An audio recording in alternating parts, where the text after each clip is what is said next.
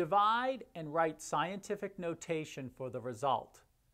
5 6/10 times 10 to the 6 divided by 3 2/10 times 10 to the negative 11.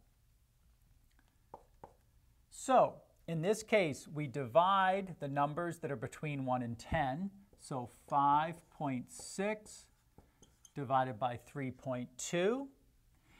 Then we multiply by dividing the powers of 10 expressions. In other words, 10 to the 6th divided by 10 to the minus 11. This would be equal to, well, when you divide this, which you'll probably do on a calculator, you'll get 1 75/100, or in other words, 1.75, times 10. Remember that when we are dividing exponential expressions with the same base, we subtract the exponents, so 6 minus a negative 11.